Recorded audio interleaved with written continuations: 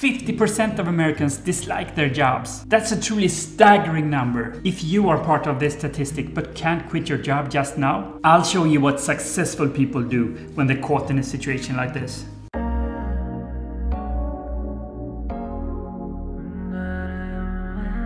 My name is Johan Pedersen, and today I'll give you an approach that you can take if you hate your job but you can't quit just now. By the end of this video, your job might still suck, but your mindset will have shifted. I'll walk you through 8 steps you can take if you want to make your job a more pleasant experience and have it grow towards something you'll really enjoy in the future. According to a recent study by CIPA, 50% of Americans dislike their jobs. Another recent study by Gallup points in the same direction. According to that study, only 34% of Americans are engaged in their jobs. Out of the 66% that aren't, 13% are actively disengaged, which means they're openly showing that they're unhappy. These numbers are mind-blowing. If you're part of this statistic, do what successful people do when they feel a dip in engagement. Take action. One small disclaimer: if your job is affecting your physical health, you should resign today. Our health is the most important thing we have. However, if your job sucks or you feel a dip in engagement but you can't quit right now, shift focus away from the aspects of the job that you hate. Instead, put your energy into the opportunities that your job can provide. I mean, few, if any of us, have the perfect job. Some of us took a job because we needed the money. Some of us have someone at work that are making things miserable for us. Some of us started a job that are no longer challenging us, or are no longer what it used to be due to company changes. Whatever the reason is that made you dislike your job, shifting your focus can help you ignite a flame to keep you going until you're in a position where you can change jobs. Let's dive straight into the 8 steps you should take right now. Assess the situation. Sit down and really reflect over why you're miserable at work. Really get to the core of it. Self-analysis like this can be really hard, but it's really important for your future happiness. This will help you identify and avoid companies and roles like this in the future that could potentially put you back in the same situation again.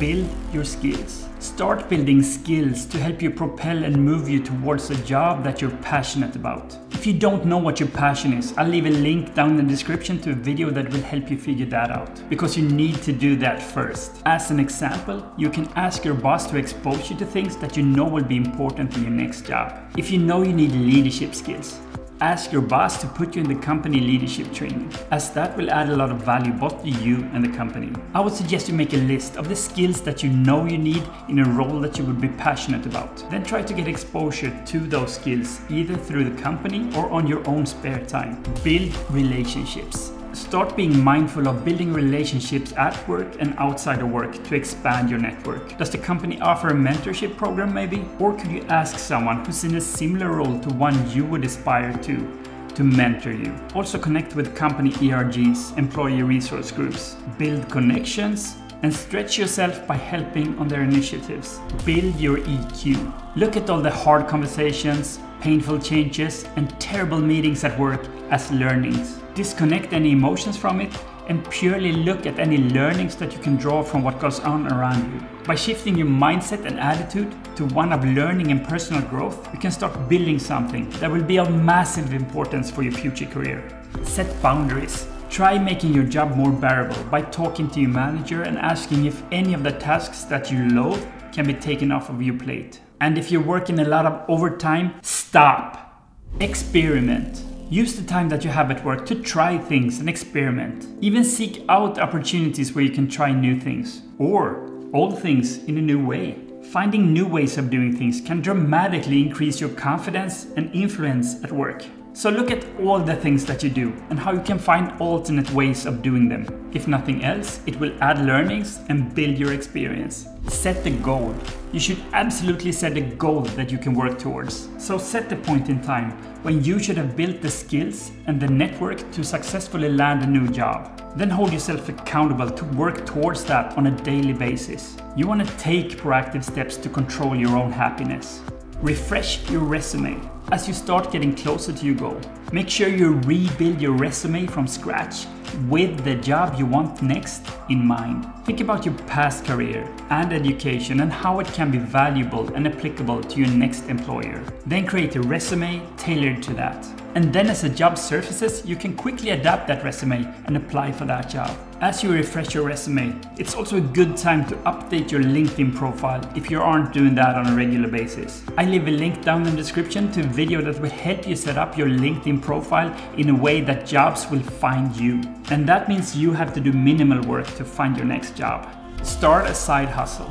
Starting a side hustle is not a step per se, but it's an additional action that you can take. It allows you to pursue your passion on the side and slowly build it up to a full-time job. I made a full video on this recently, and I'll leave a link down in the description to that video too. I would recommend you take a look at that straight after this video. I hope this video helps you shift mindset and attitude on your current job, and that you start working towards something that will ultimately make you happy. And please let me know down in the comments if you've taken any other actions that helped you in situations like this. I release videos like this to add value to your life and your career on a weekly basis. So make sure you subscribe so you don't miss any of my future videos that will keep making you more valuable to your employer and also keeping you happy at work. Thank you so much for watching. I'll see you again next week. Bye.